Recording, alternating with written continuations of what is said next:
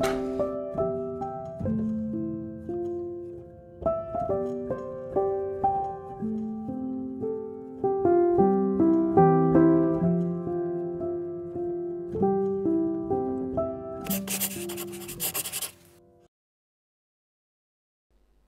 dear friend.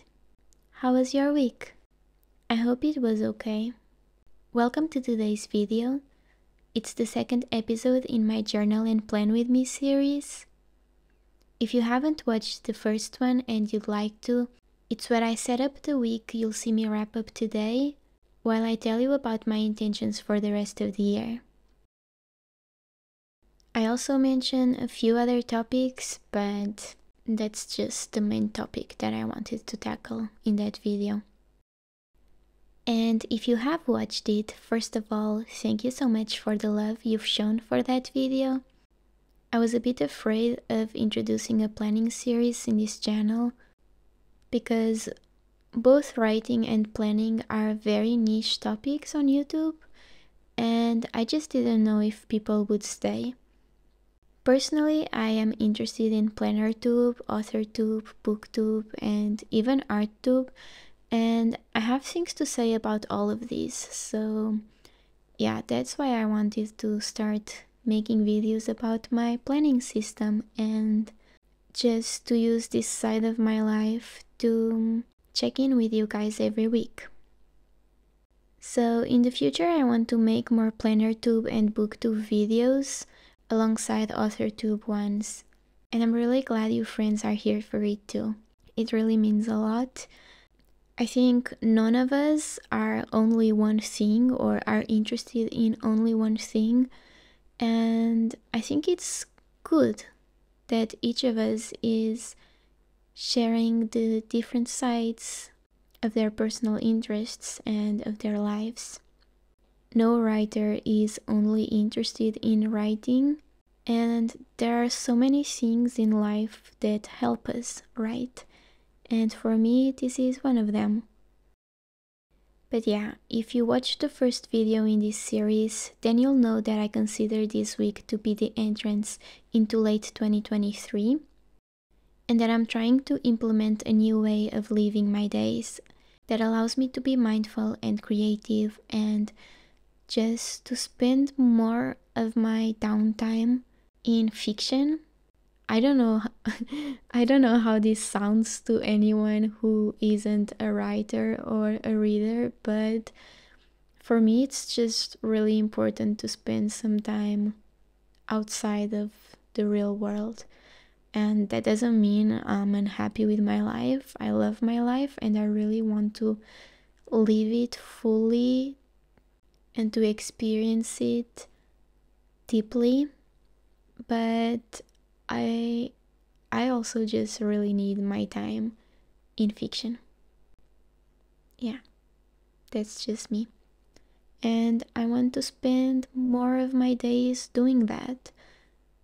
So this week I took my first steps in that direction.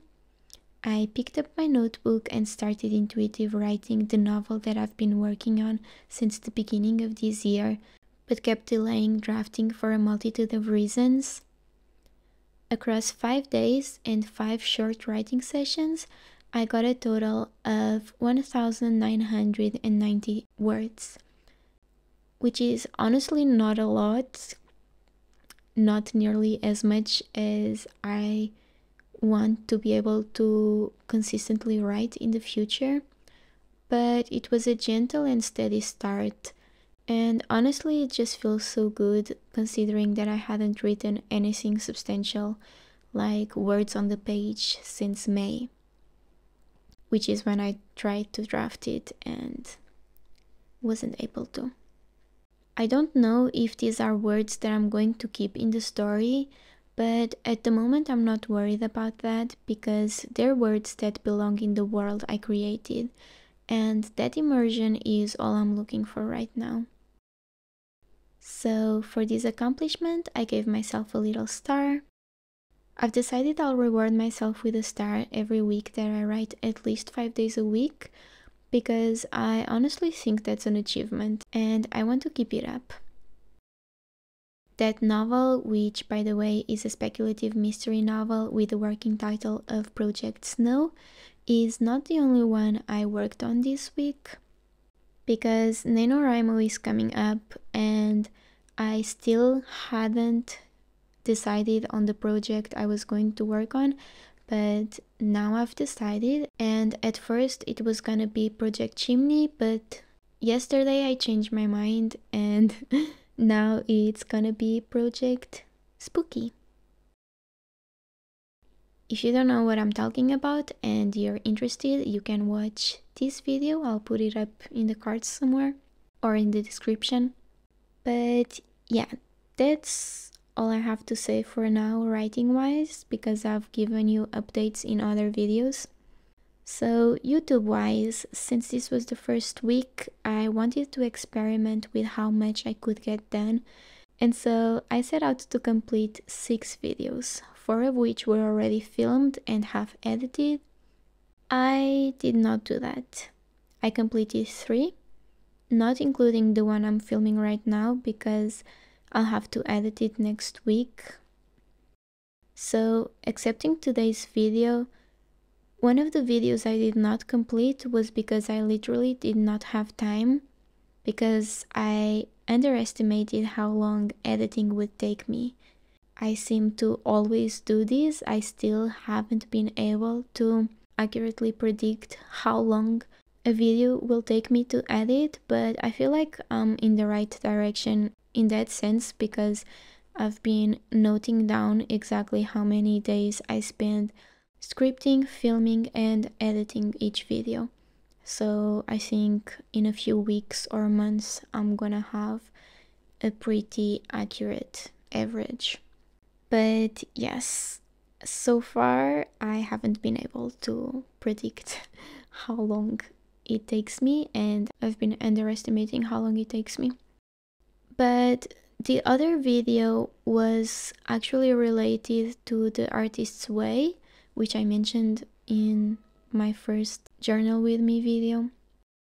So I intended on starting the artist's way on Monday, but the book didn't arrive until Wednesday, so I had to delay filming that too. However, even if the book had arrived on time, I don't think I would have managed to edit that video either.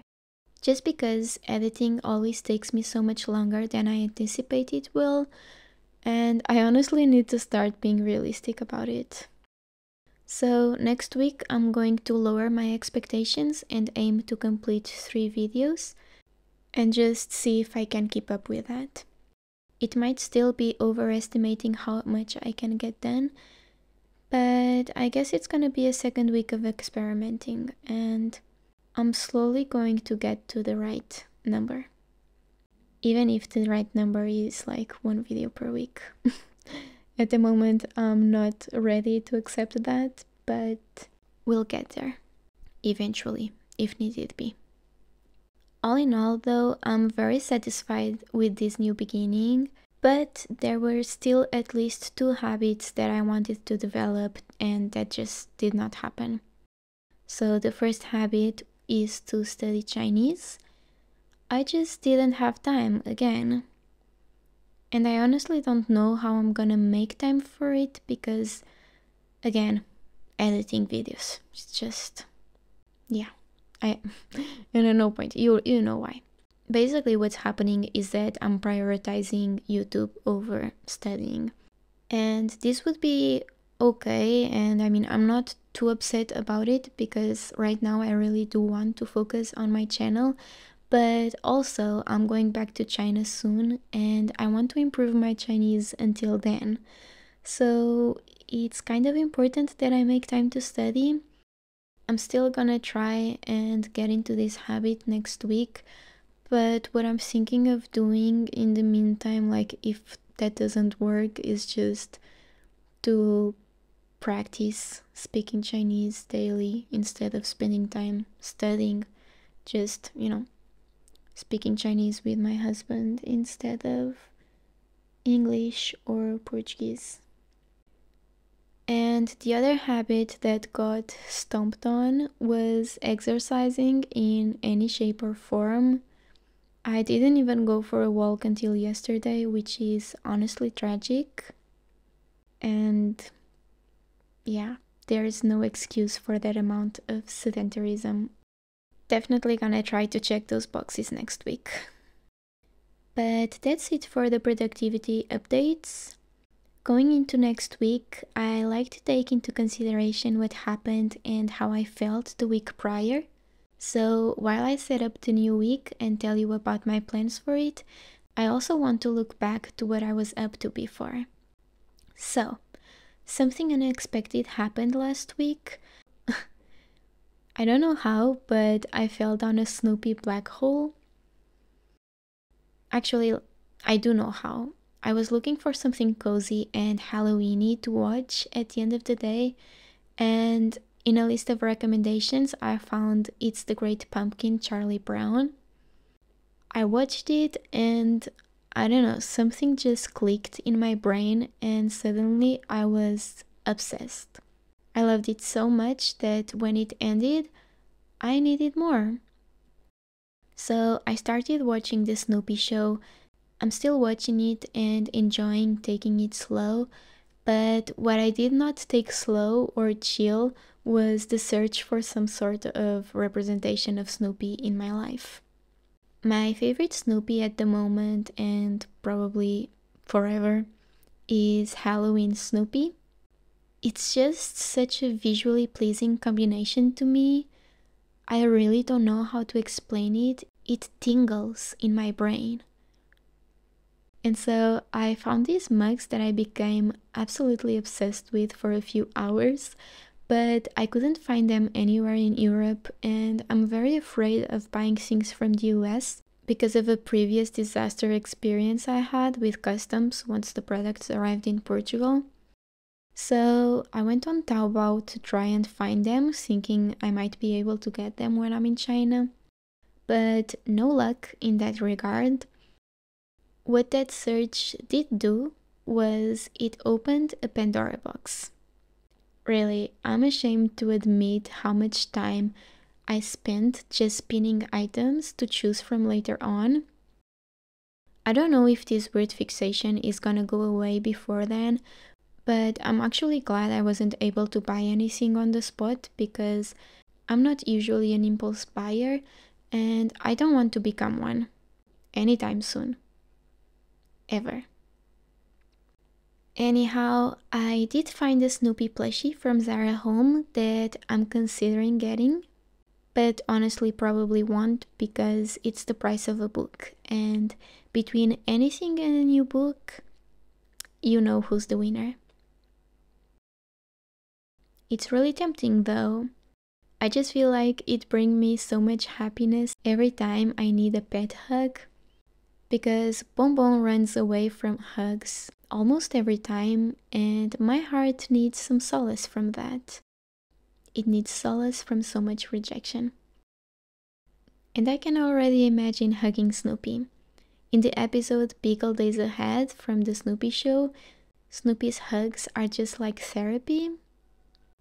It sounds so good. Just like what I need, honestly. So now you know why I'm decorating next week the way I am. Actually, going back to that black hole analogy, I thought about it before and I think it really fits the situation because when you get too close to a black hole, you start slowly spiraling around its center. Not just around the center, but toward its center. And the closer you get, the faster you spiral, and at some point you get so close that the black hole sucks you in and you disappear. I think this fixation with Snoopy came at a time when I needed to disappear. I say this because I was getting anxious about a situation at work, and at the same time I was starting to realize I wouldn't be able to complete as many videos as I'd set out to, and I'd have to fail publicly. Well, here I am. I failed publicly. It's not nearly as bad as I thought it would be. I learned from it. I moved on.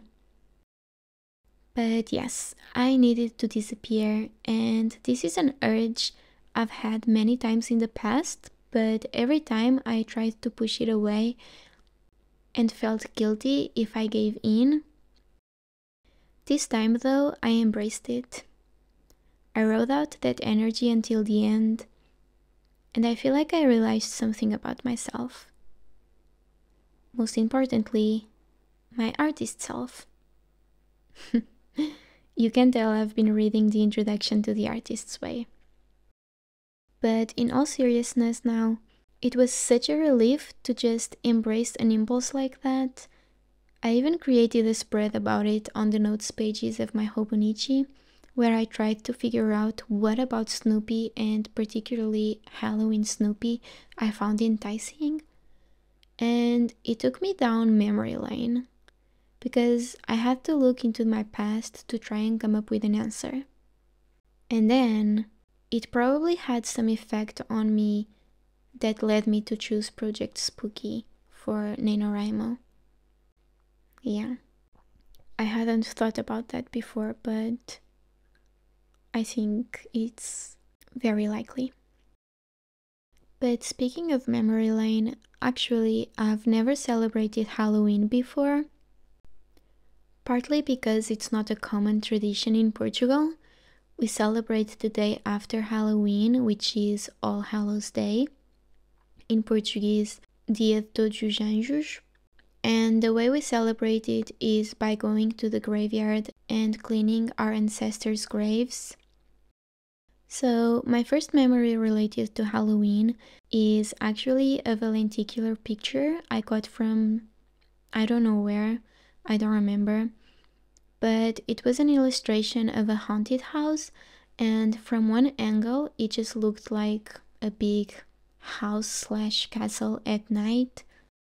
But then from another angle, you could see spiders and ghosts in the windows, and I think also a witch in the sky and other Halloweeny stuff like that. I don't really remember, but I do remember that I loved that picture a lot.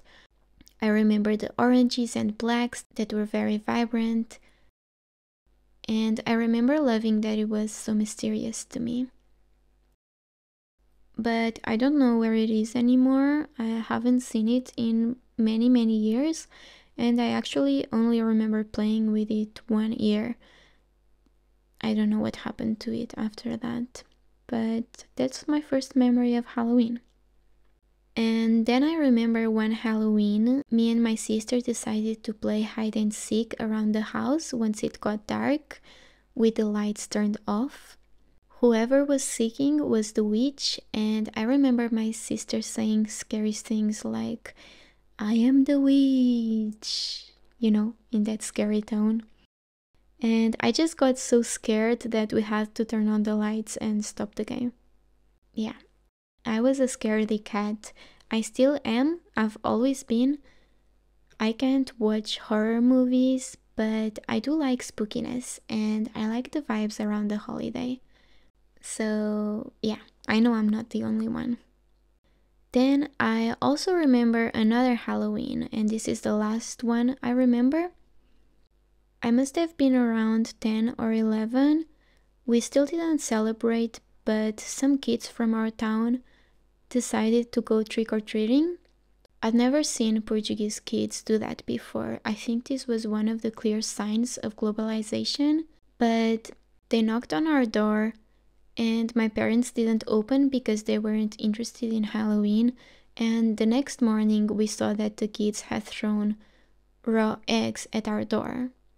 It was such a bad feeling because, like, what did we do to deserve that? And I don't know, to me it just gave me a bad impression of Halloween and of kids who celebrate Halloween, because, like, being mean is not a really good way to celebrate anything, right? Yeah. So that's my last memory, and it's not a good one. But yeah, later on, the more I learned English and about English culture, the more curious I was about this holiday. And this year I'm kind of celebrating a bit by getting Halloween candy and watching spooky movies, and I also tried to write a Halloween story, which you know how that went.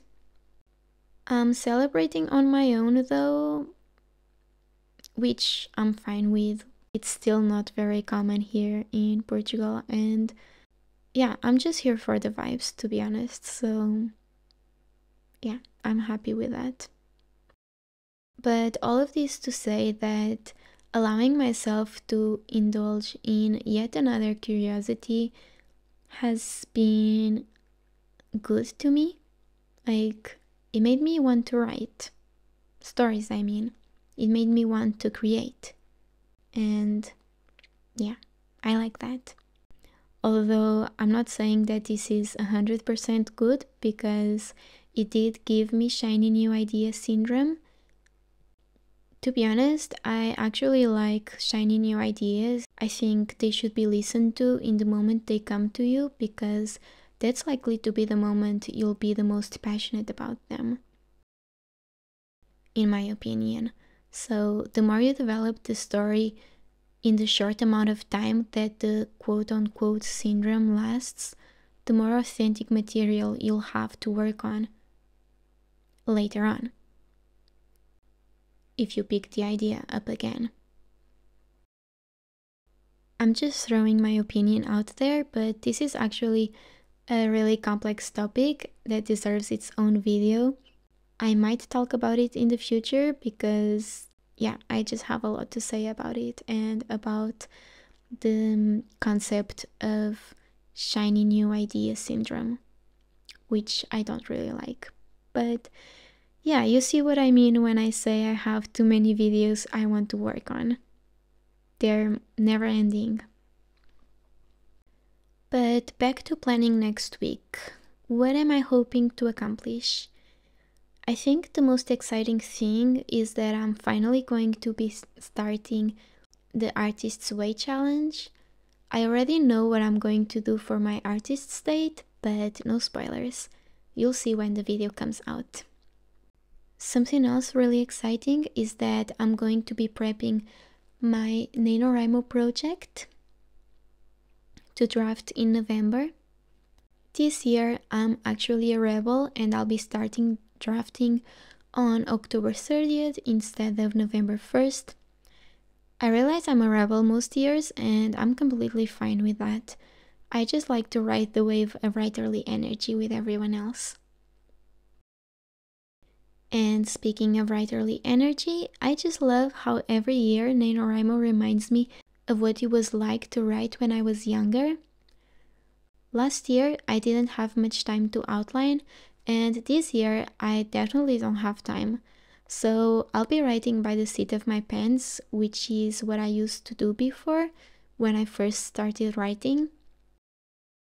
Nowadays I consider myself to be a plotter, but I think that's partly because of the genres I've been leaning towards. I still enjoy being a pantser as long as I'm pantsing the right project. So yeah, no outline, and I'll be starting the zero draft on Monday the 30th, which should be the day I'm posting this video if everything goes according to plan.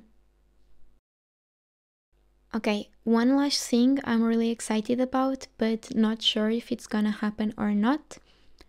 So this week I received an email from Stylo & Style saying that my Hobonichi 2024 order had shipped.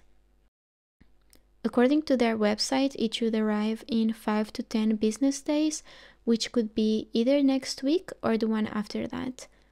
But I'm just really hoping it'll be sooner rather than later, because I can't wait to have it in my hands. I'm still not sure if I'm gonna do an unboxing and first impressions video or just a journal setup video, but yeah, I'm just really excited to open up that box and see what I got. Alright, let me drink a little bit of tea because my voice is getting dry. I've been drinking tea throughout this whole voiceover and I just had to cut that because I'm not good with voiceovers. I'm not good with talking out loud, I guess. I don't know how to pace my voice, especially when I'm reading, but also when I'm talking, like and especially when I get excited about things, I just don't know how to pace myself. But yeah, we've talked about writing and we've talked about journaling, but we have yet to talk about reading, and that's a big part of my life and a big influence in the way I experience my week, to be honest, because of what I mentioned before in wanting to spend more time in fiction. So I'm currently reading The Graveyard Book by Neil Gaiman. I shared a few of my reading options with you last week and ended up going with this one, mostly because it's the only middle grade in my fall physical TBR, and in the colder months I love reading middle grade and writing middle grade. It's just the best time for me to read and write and even watch middle grade. I just like everything cozy, everything that speaks to my inner child. So I'll talk a little bit about the book so far.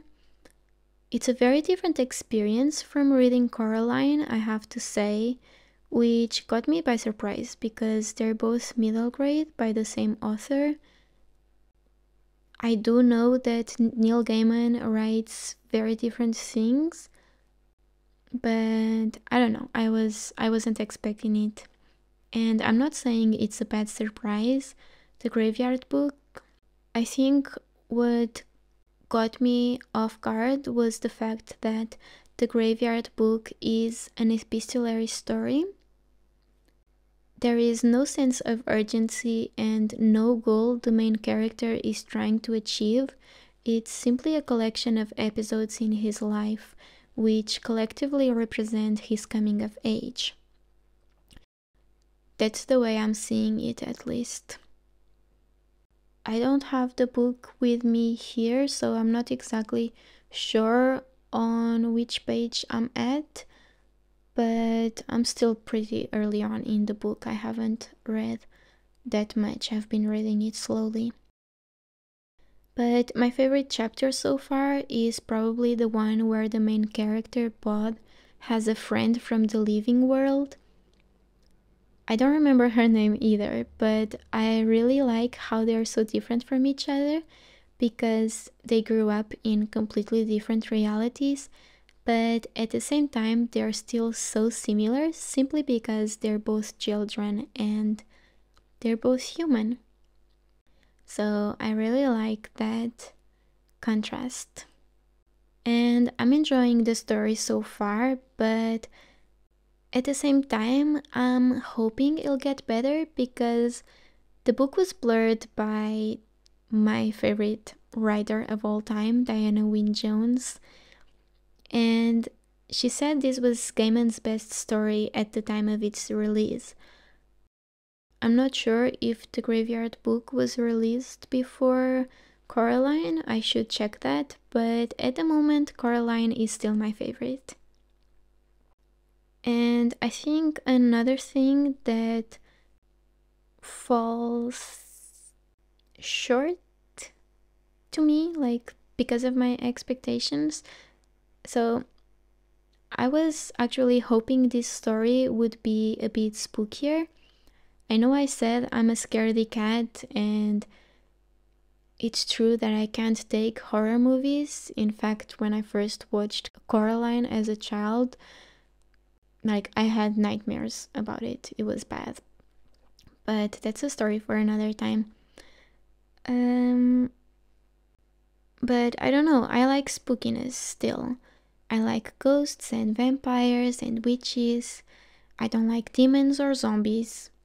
None of that disgusting, gory stuff. I don't like any of that. But middle grade spooky books, movies, and TV shows are perfect for me. I have a whole list that I could recommend to you, and actually I probably should. I mentioned this in my last video, but I'm just always afraid that I'll be filming and editing that video, and then it's already time for Christmas when it's ready. So yeah, but so far I'm not really getting the spooky vibes from this book. Even though it has ghosts, they're not very ghostly like in A Christmas Carol, for example, which I love and I can't wait to reread this year. The ghosts in the Graveyard book are more like really old people. Yeah. Not a criticism, but yeah, it was just not what I was expecting. I'm still hoping to be in love with this book by the time I get to the end though, and there's still a lot of the book to go through, so I'll let you know how I feel about it next week. And speaking of next week, I think we're ready. I don't really have much more to say. I hope you enjoyed this video. I want to start a tradition of ending each entry with an affirmation so I can always send you and myself off on a good note. So close your eyes and listen. It gets better. It gets better. It gets better.